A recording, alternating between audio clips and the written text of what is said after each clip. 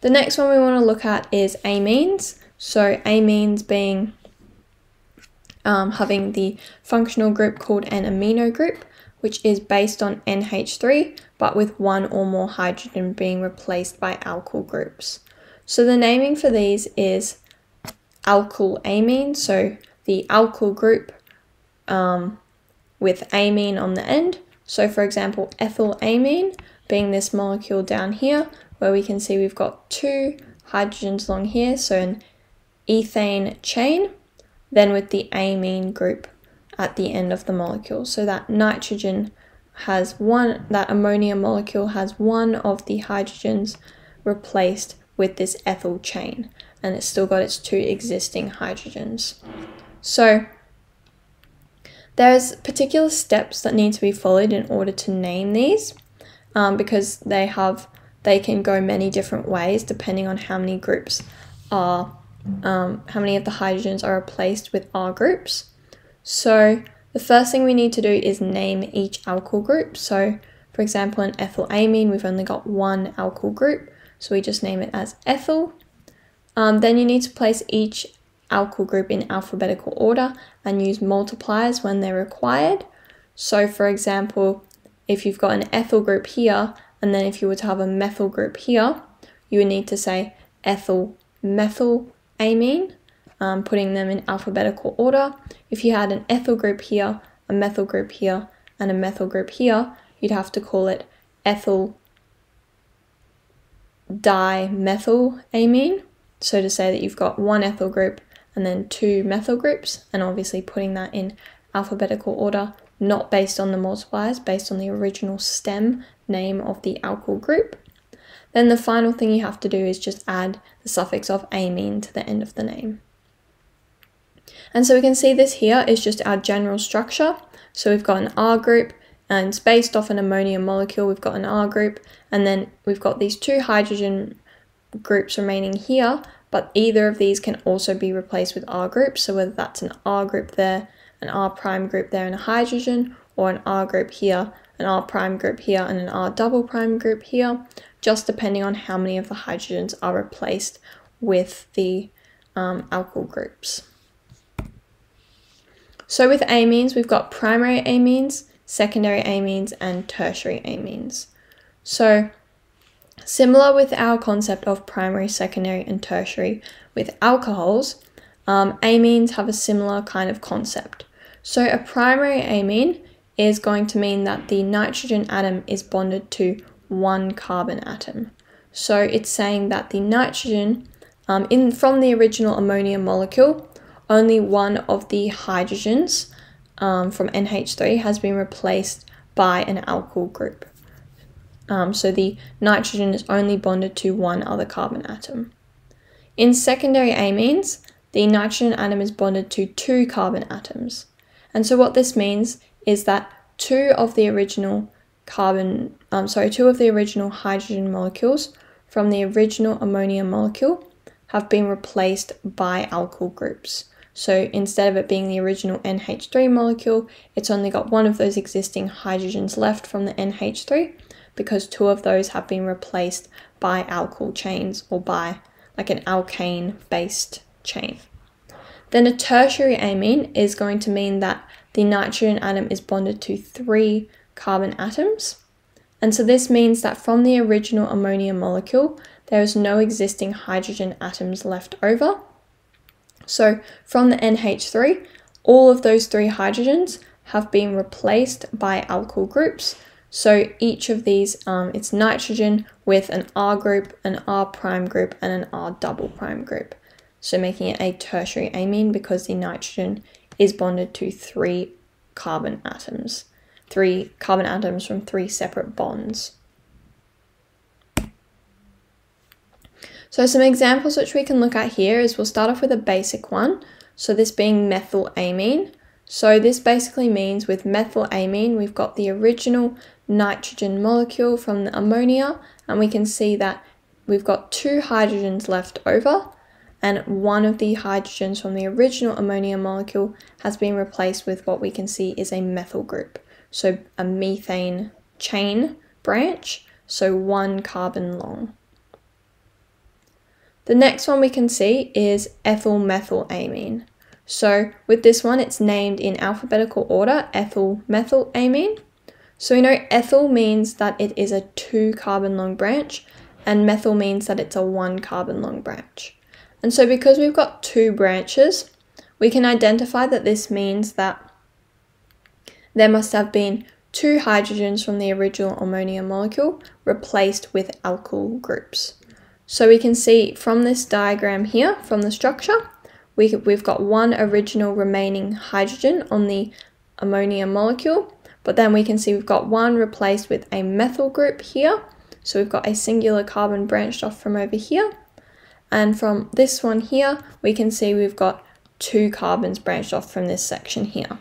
So that being our ethane chain, our ethyl section, and that being our methyl chain there, the methyl section of the name. So hence this is ethylmethylamine.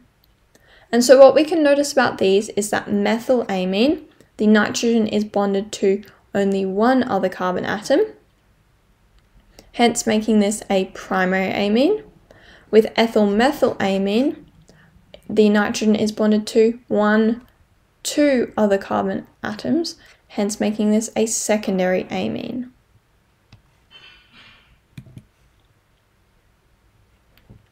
Our next functional group we're going to look at is amides.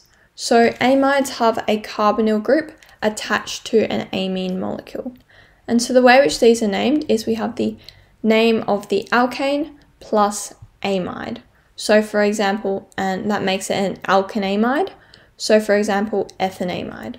So ethanamide being this molecule down the bottom here, which we can see we've got an ethane chain being 2 carbons long, and then it's connected to the amine part of the molecule, where there's only been 1 of the hydrogens from the original ammonia molecule replaced with this ethane chain. But then we can also notice that the closest carbon to the original ammonia molecule and to the nitrogen atom has a carbonyl group, this double bonded oxygen on it, hence making this an amide as opposed to an amine. So with these ones here, we also need to have a naming process because they are quite complex to name due to all of the substituted groups which can go in the location of where the hydrogens were in the original ammonia molecule. So it's very similar to naming amines, where first of all we must identify the main chain. So that's the main chain is the one which contains the carbon with the double bonded oxygen, so the carbonyl group. And so that's obviously in ethanamide, that's this chain here where we can see we've got 2 carbons, the one closest to the nitrogen having the double bonded oxygen carbonyl group. We then need to number the carbonyl chain as carbon number 1. So this here being carbon number 1, that being carbon number 2, etc., etc. And that's just our prioritization of functional groups because we want to show that the amide section of this chain is the priority. The next thing we need to do is add the suffix amide to the main chain. So this is saying that we're putting amide on the end. For example, in ethanamide, we've got to say we've got amide on the end of the name to say it's based off the ammonia molecule. So for example, in ethanamide, we've got the ethane chain, and then we add amide to the end to say we've got this double bonded oxygen and this based off ammonia group. Finally, this is the one step which is quite different from the amines, but we have to use N to represent alkyl groups bonded to the nitrogen atom. And so that's in our more complex amines.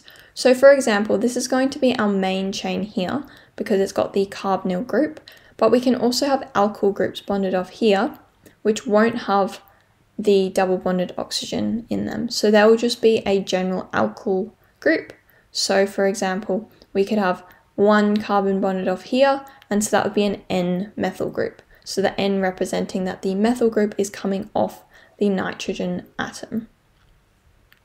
And so the general structure of these can be shown in this small diagram over here, where we've got an R group which has the carbon with the double bonded oxygen, so the carbonyl group. And so that's our main chain, it's bonded to the nitrogen.